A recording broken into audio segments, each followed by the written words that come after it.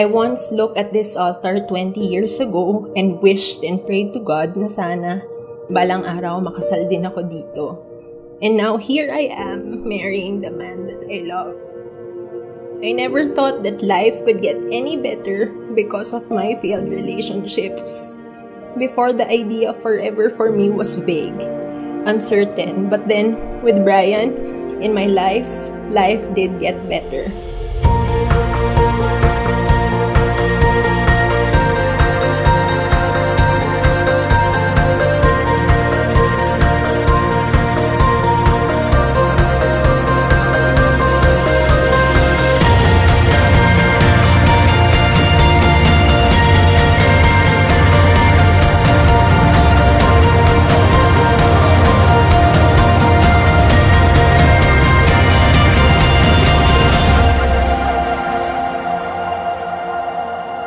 B, mahal,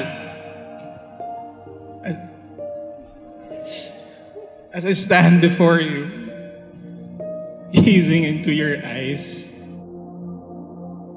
seeing your precious smile, and knowing that soon you'll be my wife.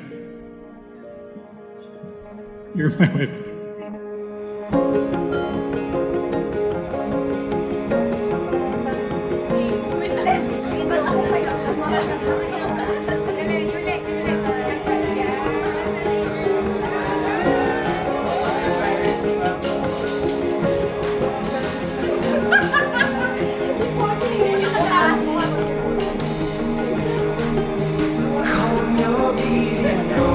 Love you so much. Itong basahin mo. Mrs. Laganda.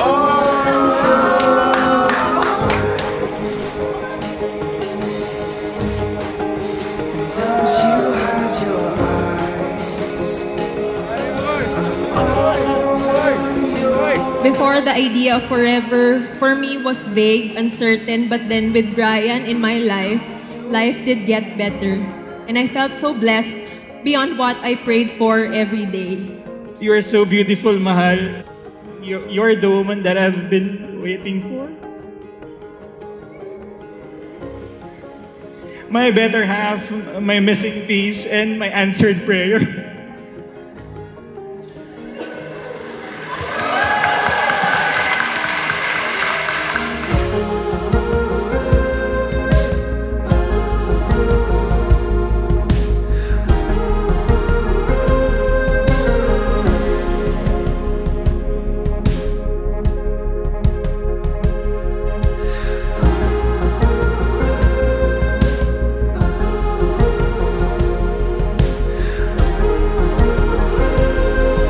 Marami pa tayong pagdadaanan, and it's just the beginning. But I'm with you on this. Even if it means I won't be able to wear heels as often as I want. Kasi we're meant to be. I love you, mahal. I promise to be loyal, honest, and faithful to you, mahal. I will protect you with all of my life and love you forever.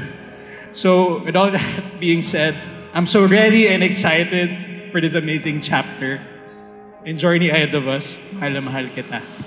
Calm your beating